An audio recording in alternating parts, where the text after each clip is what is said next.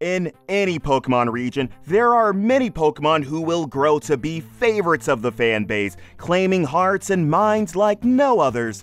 However, there are also annoyances, Pokemon like Whitney's Miltank that will haunt your nightmares for as long as you keep playing the game. Now, as far as the Johto annoyances go, some of the most memorable ones are Whitney's Miltank and Claire's Kingdra, but among the more forgettable normie Pokemon of Gen 2, there might lie a Pokemon who's not totally what he pretends to be. I'm talking about this guy. Now, if like us, you played the Johto games before looking stuff up on the internet was commonplace, you will realize how much of a problem it is finding the squirt bottle required to wake this thing up. It could take you weeks of trying to speak to everyone in Johto for someone to maybe give you a hint on how to proceed forward after beating Whitney. However, once you do this part, you will realize the funny tree blocking your path to Ecruteak was a Rock-type Pokemon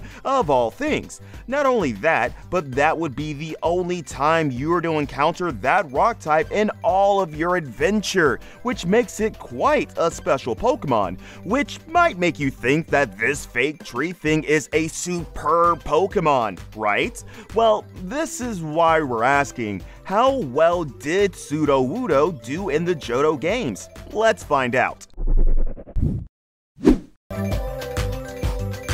Sudowoodo starts with a moveset featuring two decent physical moves in Rock Throw and Low Kick to back its not very bad stats. It also gets access to Dig, which despite only being base 60 in power, provides great coverage to the Rock-type Sudowoodo. With this moveset, the first gym that Sudowoodo needs to fight is Morty, the Ghost-type gym leader, which Sudowoodo does quite well in thanks to Dig. What Woodoo fears is Curse Chip and being put to sleep. The former can be dealt with by switching out of Curse, but the latter, especially paired with Gengar Dream Eater, can be deadly. Overall, Woodoo can get 2 or 3 kills as long as it's not put to sleep, and it prefers to stay out of Gengar's business. Speaking of stuff Sudowoodo does not want to mess with, next up is Chuck. Now, hilariously enough, Sudowoodo can, if it gets lucky, 1v1 Primate due to the sheer great physical defense. However, even the most massive RNG cannot save it from Poliwrath, which only needs one surf to drown it. With Poliwrath taken care of, the next challenge to face is Price, the Ice Gym leader. We mentioned that Woodoo is particularly great into the exploding electrodes at the end of the Mahogany Rocket split thanks to Woodoo's defense and typing. With Price, however, Woodoo does not suck as much as we thought it would. The reason for that is that though it faces 2 water types and 1 ground type, none of those Pokemon have stab moves for the types that are super effective into the Sudowoodo. As a result, Woodoo can beat Seal and Dugong with its decently powerful Rock Slide, but still can't beat Piloswine, the blizzard of which is still enough to massively damage Woodoo even through neutral damage thanks to Sudowoodo's non-impressive special bulk.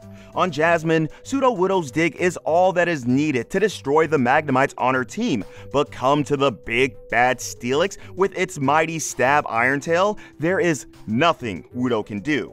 And if you think Woodoo's infamous physical defense can help, well, not only is Steelix strong, but it beats Woodoo at its own game of stupid defensiveness and easily beats it. If Sudowoodo could at least beat the Magnemites on Jasmine, Claire's non-ace Pokemon comes prepared with a nasty super effective Surf, easily 2-hit KOing it. Now, Woodoo might KO one Dragonair on some lucky scenario such as the AI missing a Thunder Wave or clicking Thunder Wave on a Woodoo holding a paralyzed Cure Berry. It'll fall to the first Dragonair in any other scenario, and let us not even think about the Kingdra matchup.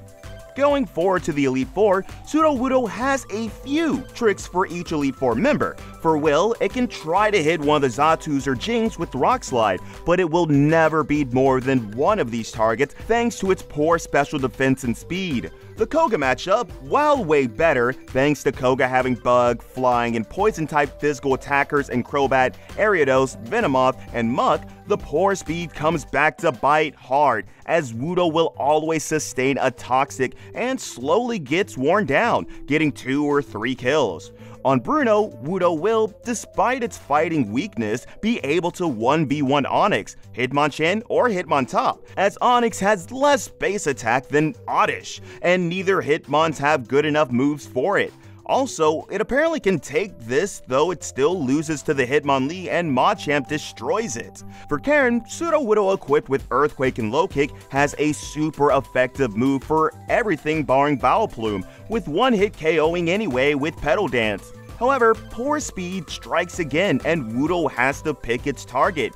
It'll be Gengar plus one Pokemon most of the time, but nothing more. On Lance, the Flying-type champion, Sudowoodo has a super effective move on everything, but it gets destroyed by Gyarados' water move and gets hit decently hard by special moves from Dragonites. It matches up pretty well against Charizard and Aerodactyl, however, and may also try to beat one of the big dragons. The overall Elite Four performance of Woodo is actually decent. Not the best Pokemon of all time, but not trash per se.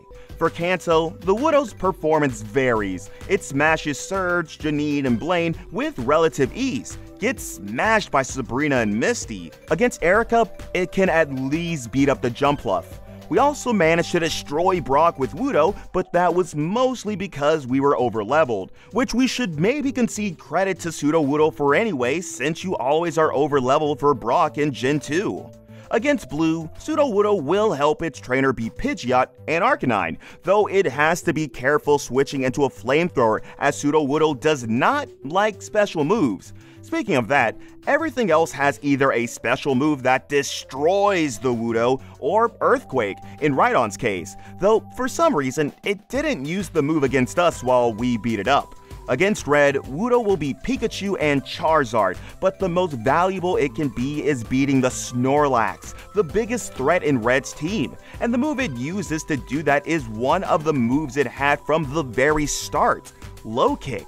Not only a fighting type move, but a move that will inflict 120 base power damage to the heavy Snorlax. Couple that with the rock typing and good physical defense, and you'll get a decent lax counter that doesn't need explosion unlike Graveler. So overall, Sudowoodo is way better than we thought it would be. It makes itself somewhat useful in most major fights, and though it's not the most helpful thing out there, can be good on a playthrough if one is willing to try it out. So, what do you think of the Imposter Tree Pokemon? Would you give it a shot over more conventional picks like Geodude, or do you think it's too sus for your taste? Feel free to tell us in the comment section, and as always, don't forget to like and subscribe to the video. Check these videos out while you're at it, and on that note, have a great one.